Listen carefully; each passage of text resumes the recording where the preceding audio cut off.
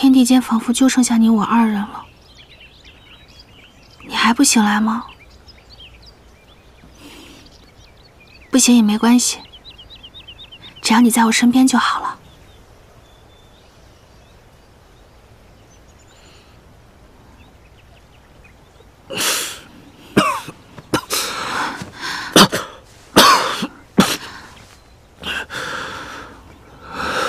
我还活着呢。你胡说什么？有我在，一定保你长命百岁。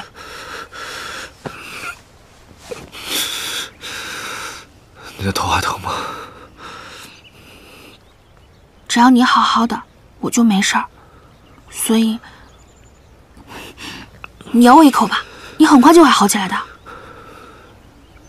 如果我咬你一口，你会怎么样？不会怎么样，明天就会复原的。你猜到了吧？我的确就是人参小仙，还担心什么呀？我可不想咬你的肉。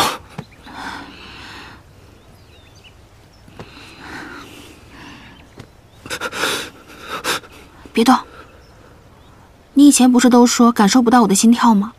那是因为我没有心，所以你不用把我当做一个凡人，你放心咬吧。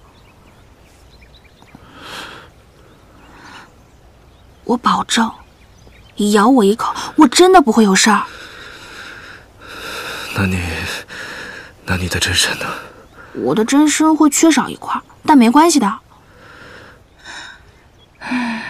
遇到你之前，我在长留山埋了1000年才化为人形，第一个认识的就是你。我去谷中隐身看你练剑看书，在古墓中救你的就是我。我当时太无知了，不对，是我太善良了。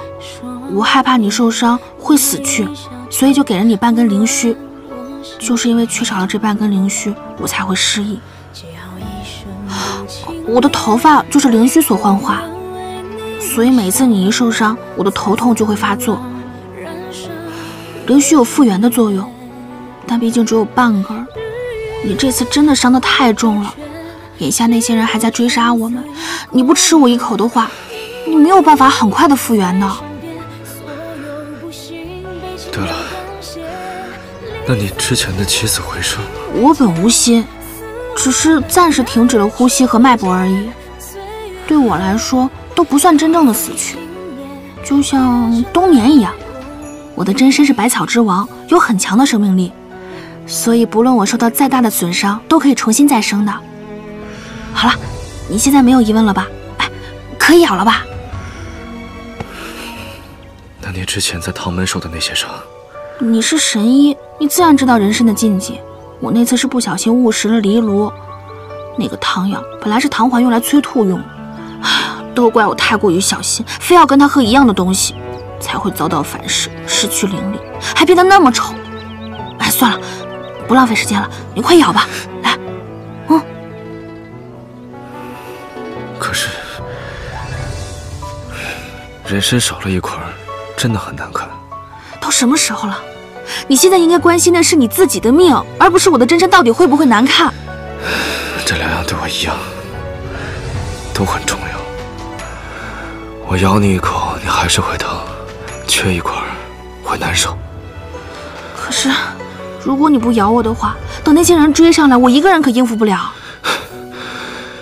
没有我这个拖油瓶，你可以跑得更快。你还没有去过西域吧？要喜欢，你可以去一趟。西域有很美的风景，有很多好吃的东西。更重要的是，那里没有人认识你，不会有人追杀你。而且，在那儿也可以找到你自己的良人。我不识路，我要你带我一起去。我们俩一起，去哪儿都好。你之前走南闯北那么多年，不识路吗？花花草草会给你指路的。你现在说这么多是什么意思？交代遗言吗？不就是咬我一口吗？我们都能好好活着。你还没有亲口说过你喜欢我。我绝对不会咬你，不要为了我伤害自己。其实。